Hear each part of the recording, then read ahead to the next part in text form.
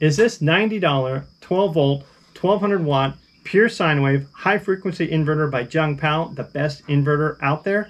Well, I tested a 24 volt Junbpaw recently and I loved it. It's become my favorite 24 volt high frequency inverter. So I have high expectations for this inverter. We're going to run it through a series of tests, but before we do that, let's check out the inverter. This end's pretty standard, positive, negative. It's got a fan. This end has got 2 receptacle outlets, a couple of USB. It comes with this Cat 5 cable and a very nice monitor, so you can mount this somewhere in a rig or something as long as there was proper airflow, and then you can turn it on and off and watch everything from here. It comes with a user manual and product overview. What really stood out about this inverter, and what I'm going to test first, is it says you don't need one of these. Now on a normal inverter, you have to use a resistor because when you attach a battery to it, it charges up the capacitors and you get a spark. This inverter says you don't need one. Now I've tested this already, and every time I've tested it, it didn't spark. But I'm going to do this live right now, my first test. So I'm going to put on my PPE. Hopefully you can see this. I will show you something pretty impressive. Now I got this on again just in case I'm wrong. Check this out. And I'm going to flinch a little bit just because I don't like that spark. Look at that. Nothing. Nothing. No spark. And I'll say this again. I've tested this yesterday several times and it never ever sparked. So now I'm going to run it through a series of tests. I've got several batteries hooked up to it.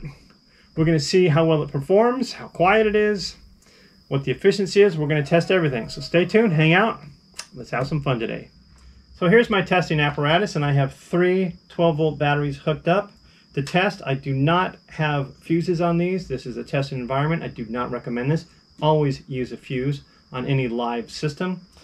I'm going to test Pure Sine Wave and the sound. They claim that this is very, very quiet, and they say it's a pure sine wave. So we got to test all of that.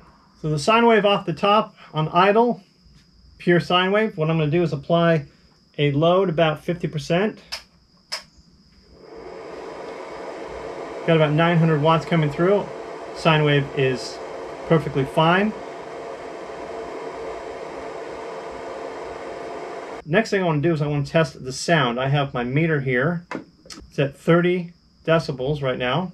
I'm going to apply a small load. So as you can see, it's a little over 60 decibels. So the sound levels coming out of it are pretty typical. I also tested a 12 volt 1200 watt and a 12 volt 2000 watt, and the sound levels were just about the same as this. So their claim of it being extra quiet, I'm not able to duplicate that.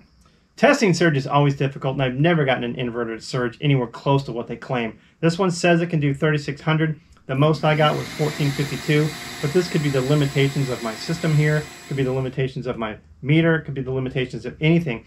I do have 3 12 volt 100 amp hour batteries hooked up in parallel, so the energy coming in should be enough, but the most surge I got out of it was 1452. Now the efficiency of an inverter is very easy to test. This one claims low 90s efficiency. I just did a test of a little under 900 watts, so a pretty high C test, and it got 94% efficiency. So another claim that this inverter makes is that it can run a full load for an extended period of time. So we're going to test that. It is mid-August, Oklahoma, so it's hot. So I'm going to run a 8,000 BTU air conditioner and whatever else we need to get to as close to that 1200 watt output as we can. And we're going to see, will it run for an hour? Will it run for longer? Remember, I've got 3 fully charged 12 volt 100 amp hour batteries, so let's put it to a test and see how well it runs. This inverter performed incredibly well. I did that load test of over 1200 watts, so a full load, and it ran for over 2 hours. Just to put that in perspective, normally when I do an inverter review, if it can run for 10 minutes, I consider it a success.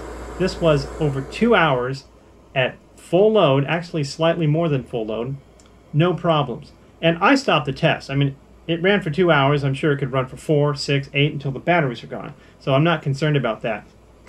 The unit never ran hot, never had any voltage drop. The wires were warmer than anything, and the terminals were warmer than anything. In fact, the extension cord I had my air conditioner hooked up was warmer than the unit. So the unit ran really cool. Now, they claim a ultra low decibel sound. The sound on this was pretty typical, so I wasn't able to duplicate that. And the surge capability, as I mentioned before, I just was not able to duplicate that, but I don't know if that's a limitation of me, because I've never been able to get surge out of anything I've ever tested. So I don't know if that's really a reflection of the unit. But the unit performed incredibly well.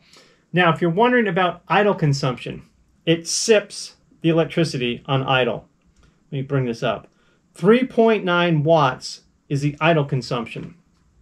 So it's just incredible. Pure sine wave. Now, my limitations of my test, I can't test the THD and distortion. I'm not an electrical engineer, but the sine wave was pure under heavy load. The output was amazing. And I don't know if you remember this. This is a $90 inverter. This performed incredibly well. If anybody has any questions, or if there's something I missed, leave a comment below, because I thoroughly tested this. And it's incredibly impressive. I don't know why anybody would not buy this inverter. It's just like their 24-volt inverter. It's amazing. They put out incredibly quality, pure sine wave, high-frequency inverters. So if you're in the market for that, check this one out. And you might think, well, 1,200 watts is a little low. They make a 2,000 and a 3,000. So if you need more power, pick up a bigger one.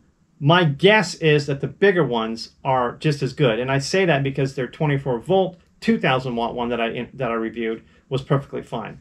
So Junbpaw is just my new hero. They produce incredibly quality, incredibly inexpensive, high frequency, pure sine wave inverters.